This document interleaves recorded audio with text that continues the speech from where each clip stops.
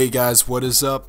It's Saucnwes, bringing it back with that quality ass content. If you guys already haven't checked out the previous video I posted a few days back, I highly recommend you do. The link to that video will be in the description. So drop a quality down in the comment section below for some more of that content. So let's get right into this video. So I've had a rather rough past couple days. I actually ended up busting my nose and getting a concussion from a car accident I was in the other day. And if you all know anything about car crashes and accidents, it's not fun. Not fun at all. I was spooked. I was spooked in my boots. So what had happened was, I was driving on my way to drill for the army, and it was like 8 o'clock in the morning. The sun was rising, super bright outside. And if there's one thing that doesn't mix, it's dirty windshields and a bright ass sun, because they do not mix. So I'm driving up this hill with dirty windshields facing the sun, so I can't see anything. I'm using my hand to block the sun from my eyes so that way I can see on the road. I could only see the road in front of me, I couldn't see anything else. So with that being said, I also couldn't see the sharp left turn that was seconds away from me while I'm going 45 miles an hour. And next thing I know, bam, airbags deploy, I got a bloody nose, and yeah, my car totaled. So there's nothing much I can really do about that now, but on the bright side, my signed Logic shirt just came in the mail today, so I'm happy. What can I say? So today's video is going to take off on a Saturday night, and you know, it's with the boys. The homies just picked me up from my girlfriend's house at the time. We were ready for a good ass night, man. So we were just driving around hometown, Nicholasville, Kentucky, Wilmore, you know, just out late night bowling. We pull into Sonic, we were looking for some grub. We were starving, man, and we were hungry boys. And we get our food and we're just talking, and my friend, we'll say his name's Lane. He said he knows of an abandoned cabin that was out on his property. He hasn't been there in years and recommended that we should go check it out that night. And immediately when he said abandoned cabin, we were all down, you know, like we were ready to pull. We were ready to fuck some shit up. So we pull into his driveway.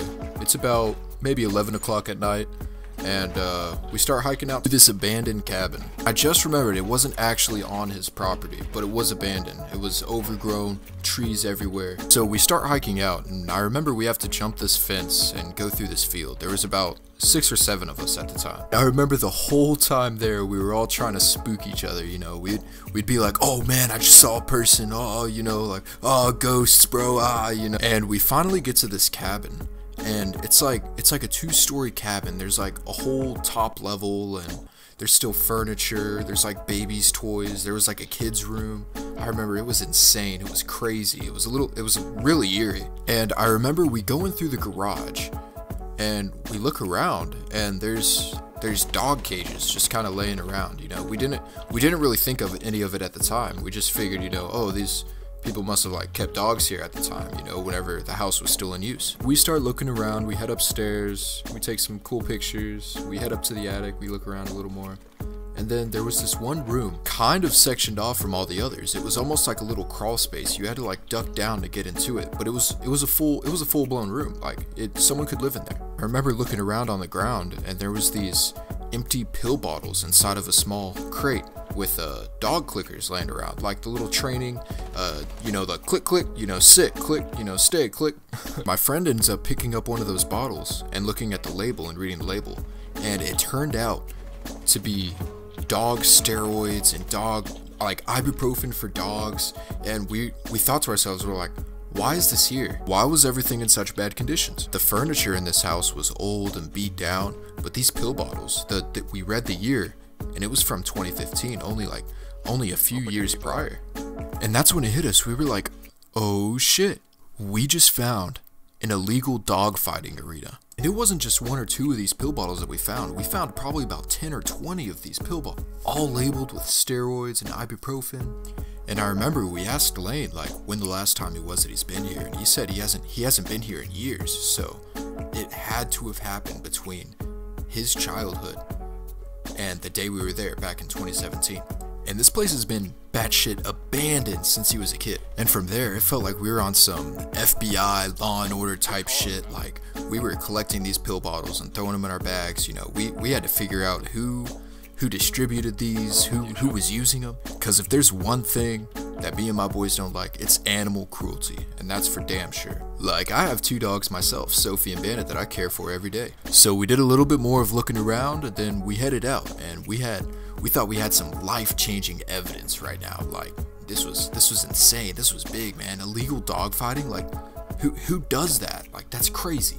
So we head back to our other friend's house. We'll say his name's Cole. His name was Cole at the time. And I remember his mom was still awake, like cleaning or something. It was about 1 a.m. and we ended up getting the veterinarian's number that distributed these pills to these people. And she was like, all right, I can give him a call in the morning. I'll see what he's up to. So from there we get to sleep. We wake up around maybe 11 or 12. I don't know. We slept in hardcore. And then we all whip up some breakfast and we're like, hey, let's give this guy a call. So we call the number and it just rings. It just rings. Nothing. Voicemail every time. It was almost like they knew that we knew, if you know what I mean. But I remember it was wild. We were ready to bust someone. We were ready to throw this guy in jail because, you know, animal cruelty. It's not our thing, you know, and definitely not my thing. And so, good shit, guys. That concludes the story of how we found an illegal dogfighting arena. Crazy, right? Right outside of my friend Lane's neighborhood. Be sure to leave a like and comment if you enjoyed the video. Subscribe, follow me on Instagram at Saucnwes. Be sure to turn your post notifications on. I'll be posting more here soon. Gotcha, man. See y'all later. Peace.